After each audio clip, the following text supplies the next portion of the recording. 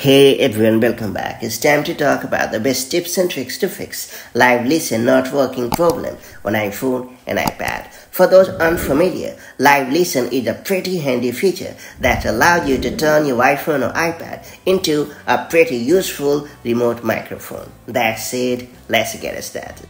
So first and foremost, make sure your device and headphones support the live listen feature. It works with AirPods, AirPods Pro, AirPods Max, Power Beats Pro, and some made for iPhone or iPad hearing aids. Also ensure that your device is running iOS 14 or later.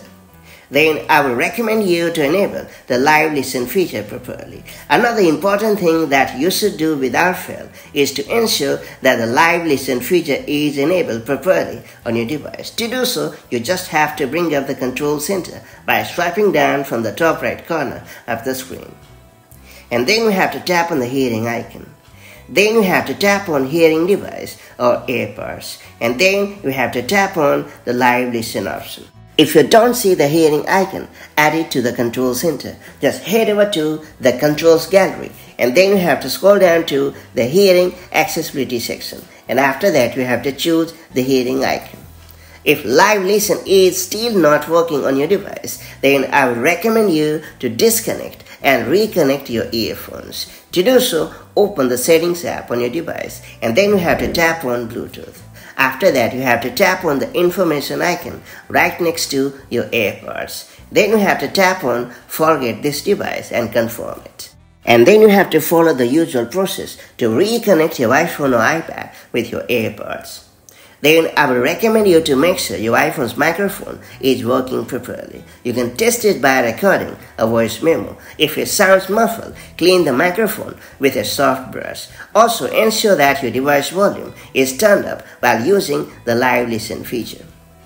Sometimes a simple restart can help you fix the live listen problem. Therefore, I will recommend you to give it a go as well. Just power off your device, then wait for a few seconds, and then you have to turn it back on. Then you have to try to enable live listen to check whether or not you have gotten the better of the problem. Next up, I would recommend you to update the software on your device because I suspect that a software bug is causing the problem and preventing the live listen feature from functioning properly. To do so, you have to launch the settings app on your iPhone or iPad. Then select General. After that, you have to tap on Software Update and then you have to proceed to download and install the latest version of iOS or iPadOS on your device. And finally, I would recommend you to factory reset your device. If the issue is due to wrong configuration, it will let you resolve the problem. For those unfamiliar, factory reset allows you to wipe out all the custom settings, including the home screen layout. However, none of your media or data is deleted in the process, so you shouldn't worry about losing anything at all. To do so, you have to launch the settings app on your iPhone or iPad. Then you have to choose the General option. Then you have to scroll down to the bottom of the screen and select Transfer or Reset iPhone or iPad. Then you have to select the Reset option.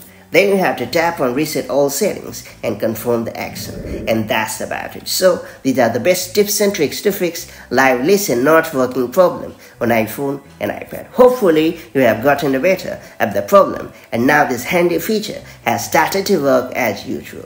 If you found this video helpful, make sure to like and share it and do subscribe for more such handy iPhone and iPad tips and tricks. Take care, have a great time, bye-bye.